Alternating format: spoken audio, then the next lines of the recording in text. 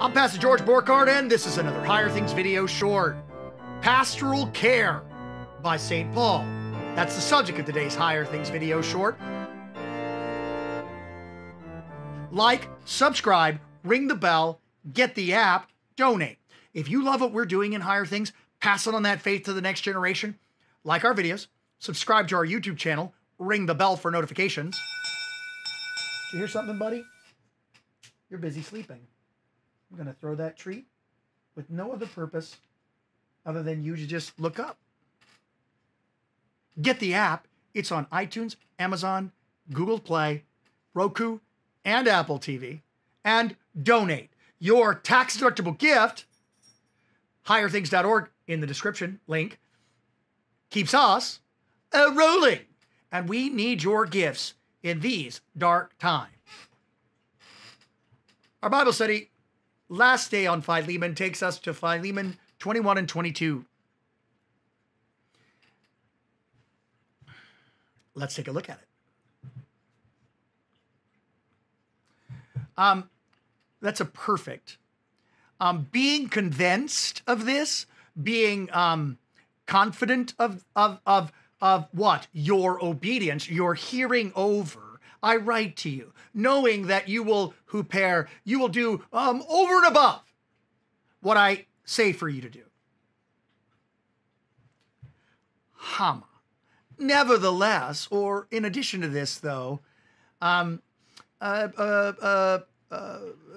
get ready the guest room for me, for I hope through your prayers to be graciously given to you. This is pastoral care, St. Paul style. And it goes like this. Remember that in the letter of Philemon is a letter from Paul to Philemon concerning Onesimus. All right, so Paul receives Onesimus, a runaway slave, preaches the gospel to him, begets him in chains. He becomes his son in the gospel. But because of everything being in proper order in the law of the land, Paul has to send Onesimus back to Philemon. And he sends Onesimus back with this letter. He was useless to you. That's what Onesimus' name means, Philemon. He was useless to you, but now he is both useful to me and you in the Lord. And I ask you to receive him, not as a slave, because, Christianity really isn't pro-slavery. It's pro-relationship. It's pro-love. It's pro-forgiveness. So receive him, not as a slave, but as a brother, as a fellow worker in the gospel. And whatever he owes you, I'll pay it.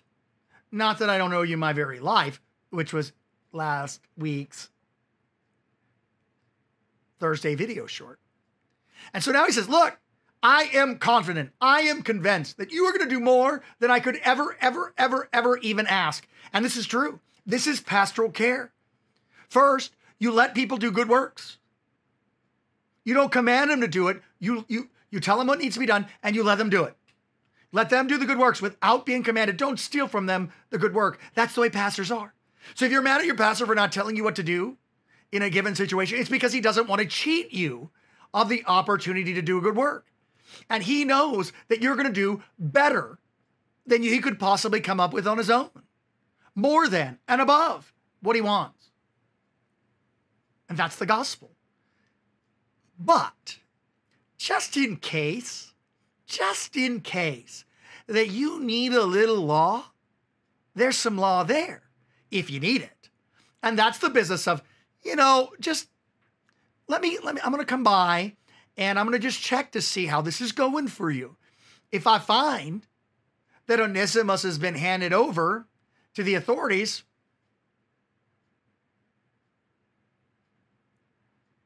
so there is gospel and expecting the good work and not wanting to cheat the good work. And then there's a little law.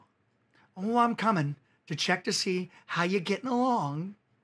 And that is amazing pastoral care found in a letter that nobody reads, in a hidden away right before the book of Revelation.